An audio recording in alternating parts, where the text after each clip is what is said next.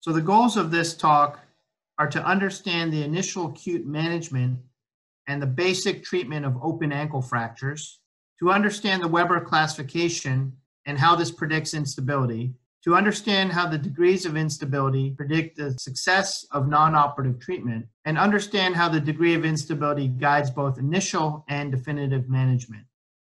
This is a treatment algorithm for the management of closed ankle fractures. We will go through this treatment algorithm together now. Basic principles.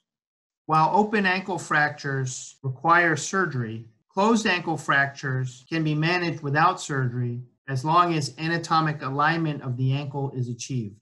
The success of closed treatment is based on the initial displacement of the mortise. Ankle fractures with greater initial displacement tend to do worse without surgery. With increasing osseous and ligamentous instability, there's less chance of maintaining an anatomic reduction of the ankle with closed treatment. Closed reduction of a displaced ankle fracture is critical. Reduction of displaced ankle fractures not only restores blood flow to the foot, but can prevent skin necrosis. It is important to administer IV anesthesia or analgesia if available, because closed reduction can be painful for the patient. If anesthetic is available, an intra-articular hematoma block can be performed.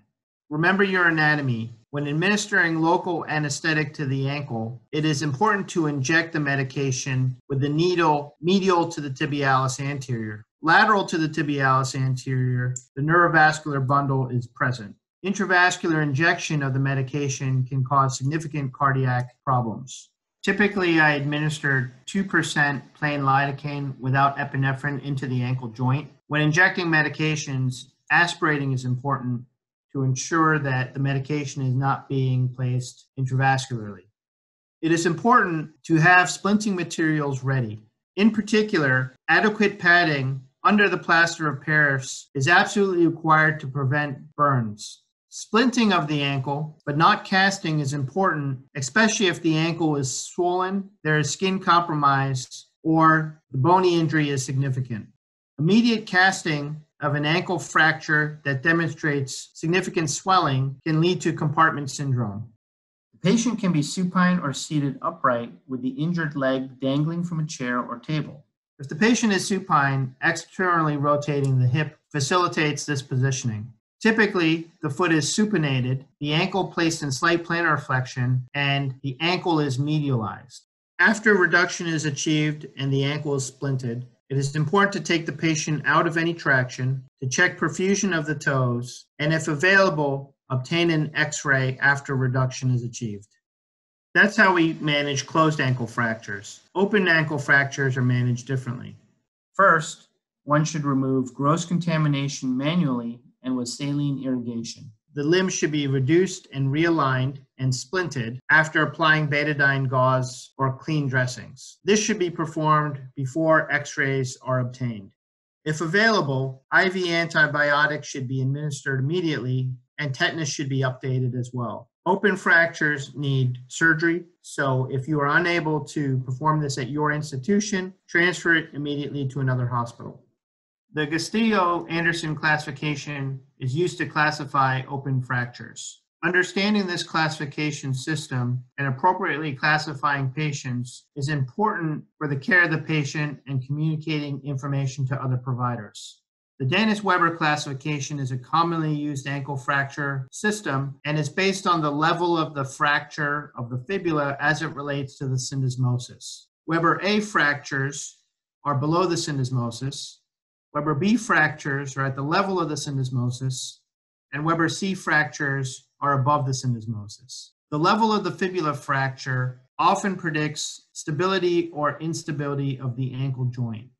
Weber A fractures typically are stable injuries. The deltoid ligament and syndesmosis are typically intact, and these can be treated without surgery. Weber B fibula fractures are often associated with an injury to the deltoid ligament and/or the syndesmosis. They are often unstable and may require surgery. Weber C fractures typically present with an injury to the deltoid ligament and the syndesmosis, leading to instability, and often require surgery. Ankle fractures are caused by a rotational mechanism, but the fibula can be fractured by a direct blow. It is important to differentiate between these two mechanisms, as a direct blow does not result in ligamentous injury and the ankle is stable. This X-ray demonstrates a Weber C fracture of the fibula, and given its rotational mechanism, represents an injury to the deltoid ligament as well as the syndesmosis. This is an unstable injury that requires surgery. Stability is based on the number of malleoli that are fractured, as well as associated ligamentous injury. The more malleoli that are fractured, the more difficult it is to maintain anatomic alignment without surgery. Looking at the treatment algorithm, Weber A fractures or non-displaced Weber B fractures can be treated in a cast. Patients can be allowed to weight bear as tolerated immediately, and they should be followed up in 4 to 6 weeks' time. If the ankle is initially very swollen, a splint should be applied. However, if there's minimal swelling and little displacement, casting is appropriate as an initial modality. Patients with Weber C fractures, but an otherwise non-displaced mortise, should be treated in a cast. They should not weight bear and require close follow-up to detect displacement on X-rays. Ankle fractures that present with syndesmotic widening require close reduction, immobilization, and referral to a facility where surgery is available. With ankle fractures that demonstrate a fracture of the fibula and widening of the medial clear space, the bimillar equivalent ankle fracture requires close reduction and placement in a molded splint or cast. These patients should be made non-weight bearing and should be referred to a central hospital for possible surgery quickly. If the fracture is relatively well aligned, a splint or cast can be applied without reduction. If there is significant displacement, the fracture must be reduced and immobilized with a splint. Delayed referral can result in increased fracture consolidation and malalignment, which can make surgery more difficult. In conclusion, any displaced ankle fracture requires close reduction and splinting. Open ankle fractures require immediate attention acutely and oftentimes surgery. Transfer to a surgical center should be performed immediately if no local resources are available. The success of closed treatment or surgery is based on achieving anatomic alignment of the ankle. As increasing injury is present, it is more difficult to achieve an anatomic reduction without surgery. Close follow-up is required, especially in the setting of displaced ankle fractures treated without surgery. Patients should be referred immediately if they require surgery. This is the end of the video series on ankle fractures. Thank you for watching.